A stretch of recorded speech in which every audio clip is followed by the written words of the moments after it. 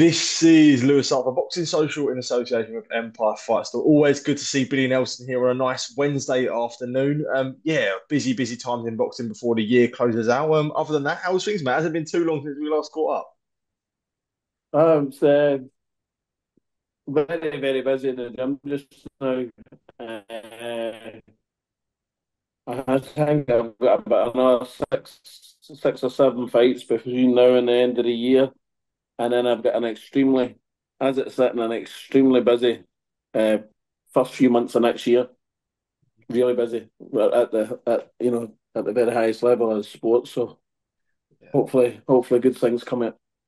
absolutely, for sure. I guess, yeah, jump straight into it. As you say, you've got a busy sort of start, a busy end to the year, but a busy start to the year. I guess one thing I did want to ask you about, I know Frank Smith went on and it done an interview with October Red and talked about sort of the possibility of Lewis Crocker fighting Paddy Donovan, that it looks really likely now. I guess from yourself, chances are very true that that is ideally next for both fighters. Well, I hope it is because Lewis hasn't fought now since June, and the quicker we get him out, the better because he's a fighter and he wants to earn a good living at this sport before he has to hang the gloves up. So being out, and that's 4 months now he's about, I think that's too long in my opinion. But there's a big fight going to get announced for him shortly. So I guess now, and obviously, yeah, go on, sorry.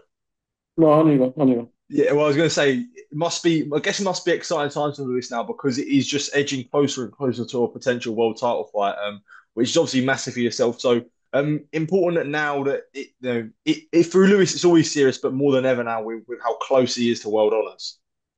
Well, he's one step away from fighting for a world title, as is Martin Bakole. Uh, so basically, you can say that both their next fights could be final eliminators for world titles. So for a wee jump up in Scotland to achieve that at welterweight and heavyweight I think it's a good achievement. And just with most people talking about the Paddy Donovan fight, does it make it? I guess something.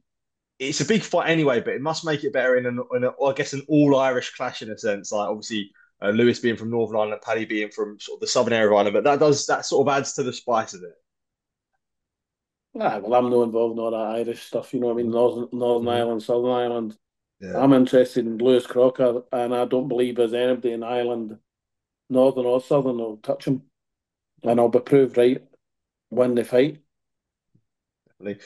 As for Martin Bakole, obviously, I know he got ordered for the IBF in a minute with Agit Kabayel. I know we spoke about that sort of a couple of weeks ago now, but is there any sort of advances or any updates on that? Well, there has been negotiations with the Kabayel team, and I think an offer has been made, or is it imminent to be made? Mhm. Okay, nice. But I know you sort of been a bit vocal on Twitter about it, but if potentially the AJ sort of Dubois rematch is next, is there some frustration on the part? Because I know that it's obviously for an IBF eliminator, and say Martin wins that, you don't want to be held up or anything like that. Is there any gets worries that AJ would be getting a straight shot at the IBF title, considering obviously Dubois beat him previously? Well, you've got to ask the IBF that. You know, the IBF have got rules that state, I'm led to believe anyway, that nobody can fight for a world title coming off of defeat. Mhm. Okay. So, and and that's assuming that AJ lost again to Daniel, and that's Mhm. assuming if they fight again. Yeah. So there could be multiple things that happen. You know, I think all we've got to concentrate on is doing a number on Kabayel, which I'm very confident that I'll do, and we can then look forward to a world title fight. If AJ and Daniel were to fight again, we fight the winner. Yeah. Or if Daniel fights somebody else and AJ then tries to sneak in the back, well, he can't because we've got a final. We can and a voluntary as long as he gets a win in between times. Mhm. But you know, I think other organisations are going to call for the mandatories as well after the Fury Usyk fight. So Yeah. we could be in a we could be getting called for the IBF. We could get called for the WBA because he's 1, 2, and 3. He's won in IBF. No, he's won in the WBA. There's 2 in the IBF and 3 in the other 2 organisations. He deserves a shot at the world title. That's the Yeah, bottom line, isn't it, really? Let's be perfectly yeah. honest. See all these rematches on rematches. It's a lot of shite. Hmm. And if no disrespect, and I'm only talking for me, my personal point of view, no anybody else's. If you get a voluntary shot at the champion and lose, how the hell have you got a rematch, supposedly a rematch clause to fight that champion again? And who sanctioned that? Who's allowed that to happen? Yeah. That's totally, uh, it's inappropriate and it's unfair. I guess that you could just say that's the privilege that AJ, someone like AJ would have. Why should you have a privilege? Why should you have a What? privilege? He's got a rematch clause in the Andy Ruiz fight. He's got a rematch clause in the Usyk fight, and now he's got a rematch clause in the Daniel Dubois fight. Allegedly a rematch clause. Is that fair? What if you what if you were number 1 or number 2 in the organisation and kept getting rematches? You're sitting in your fingers doing nothing, no earning a Yeah. penny for your family. Is that fair? Do you think that's fair? No, no, no. Of course not. But I would say, like, if I was finding a reason for it, I'd say that Matchroom and Hearn are they're gonna look after their guy.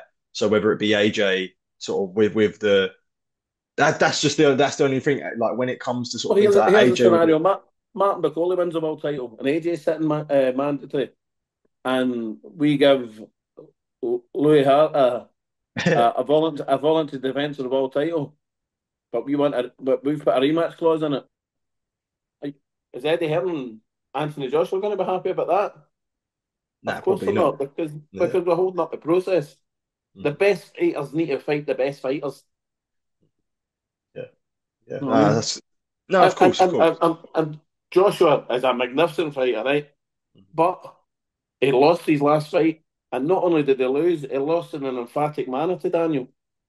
So why should you be given the privilege of fighting a rematch? That's just my opinion. Yeah, of course. Yeah, no, I guess more something to ask Eddie Hearn. But yeah, one more guy I did want to actually ask about the gym with Luke Bibby. And I know he's obviously making some good progress himself. But yeah, happy with how things are going with Luke so far. Look, baby, the promoter should be knocking down my door to sign this boy. He's 6-0. He's got his 7th fight next Friday, Yeah. and then he's having the rest of November off because we've got him a title fight early part Yeah. of next year. Oh, okay. Yeah, exciting So time. he's all good. Listen, consummate professional, this boy. He's got a 6 pack, 365 days a year. It's sickening when he takes his top off and everybody's like Yeah. that. That's brilliant. Yeah. But yeah, I just want to move on quickly, I guess, to wider topics in boxing. There's a few things I did want to ask you about, and it's been probably a story for about the last 10 days or so since it's happened. But obviously, the situation ongoing with Ben Whittaker and Liam Cameron after I guess the injury suffered. Ben suffered from falling over the ropes with an ankle injury. And I think Ben Shalom also spoke about him hurting his neck as well from when he fell. I just wanted to sort of get your thoughts on it because obviously there's a lot of claims of people saying, he quit or he sort of looked for a way out. Like how do you, I guess, see it? People who've never fought said he quit, or people listen. See, the bottom line is, Louis, right? See, I know Ben Whittaker personally. I know him not particularly well, but I know him to say hello to. Liam Yeah. Cameron has been up at my gym, and a nicer guy you couldn't meet. So this isn't one way or the other. This is just my interpretation of what Hmm. happened that night. What happened, and people are tend to forget this. Liam Cameron held on to Ben and walked him back like a good professional should. Try and draw the strength out and walk him back. Unfortunately, the ropes were slack, Yeah. right? Or slacker than what they should have been. And both had the misfortune of falling out of the ring, resulting in an injury for Ben Whittaker. Okay, whether it was his ankle, his neck, whatever the case may be, that wasn't Ben Whittaker's fault. that was because the ropes were slightly slack Hmm. and Liam Cameron kept walking him back. Yeah. That fight should have been a no contest. Mhm. That's what the commentators implied immediately after it Yeah. happened, and then it slowly but surely they kind of changed their mind to, oh, this might be going to points. They would have got they would have got word ringside, this is going to points, but it shouldn't have went to points because it was an Yeah. accident. It was an accident due to no fault of the boxers. Yeah. It was because the ropes were slack. Hmm. So that should have Yeah. been a no contest. Hmm. See all this quitting shite. What a nonsense. What if the guy's injured? Yeah. Yeah, I was gonna I was gonna say that. Do you think that that's I guess people in general just want to, you know how it works in the UK. Whenever there's like a star and they get people up, the minute there is some adversity, they just do want to sort of tear them down. You see it so many times. Do you think that's more the case where when so I guess one person jumps on Whitaker and saying it, everyone sort of followed that sort of No, trend? aye. Well, listen, let's see the bottom line is, right? You don't need to go out and say, oh, he's quit, you know, or slag a guy off to try and get a rematch. That rematch will happen. Of Yeah. that, I'm 100% sure. You know what I mean? I'm a million percent sure because Ben Whittaker's a fighter and he'll want to redeem himself, know his best performance, shall we say. Hmm. I'm Yeah. 100% sure that. Knowing Ben, that's what I'm sure he'll want to do. But you don't have to say, oh, he quit, he shit himself and blah, blah, blah to try and get a rematch. The rematch will happen. Yeah.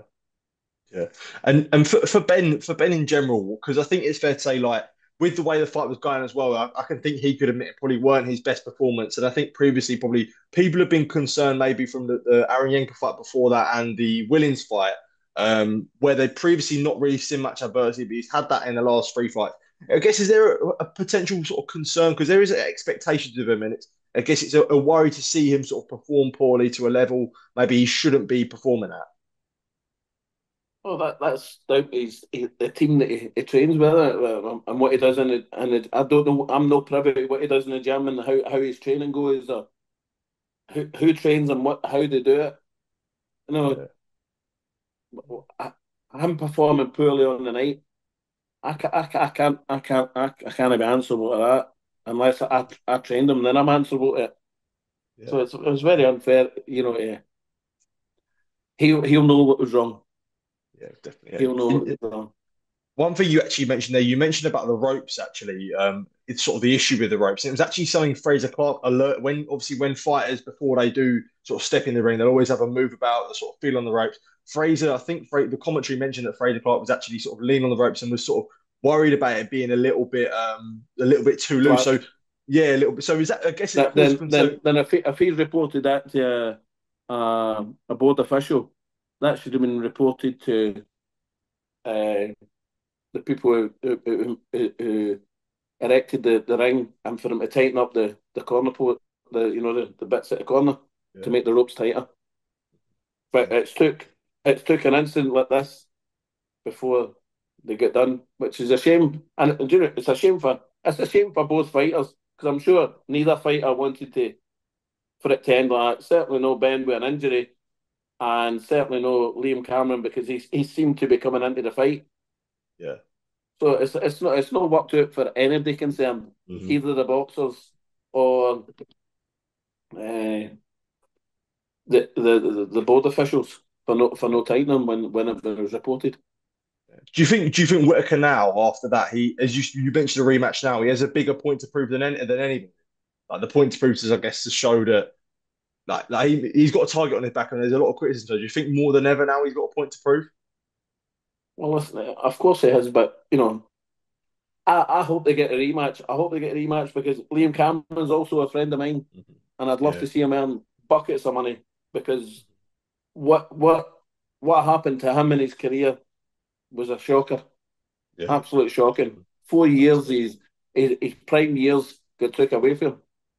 You know what I mean? Yeah. For something that wasn't performance enhancing, uh, he deserves something out of the game now, doesn't he? 100%. 100%. I You know what I mean? agree. And what he's came back from for the issues that he's had, I can tell you something, right? That Liam Cameron's one Jeremy, a guy, he's a cracker, a brilliant guy.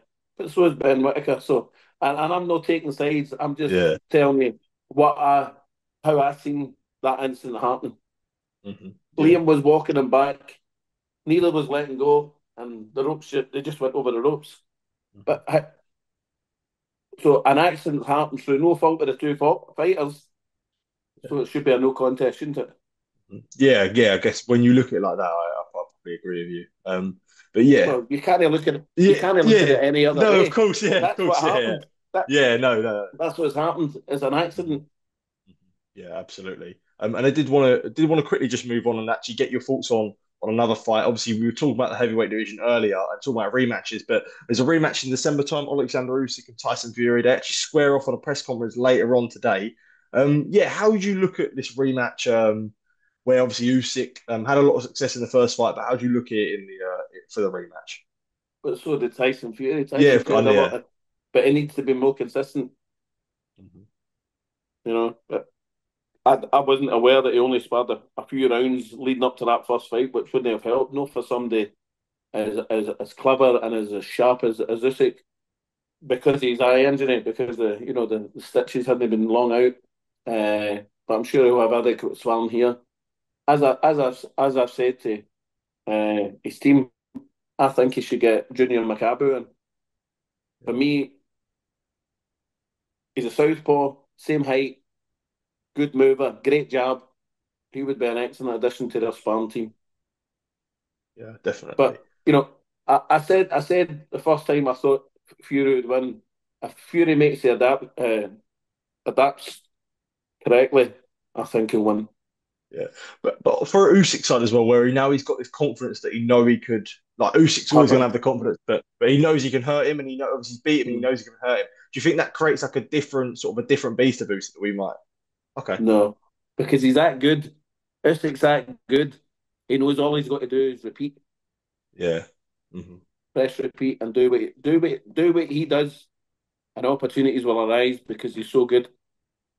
yeah, He's an extremely clever, calculated fighter. He just has to repeat.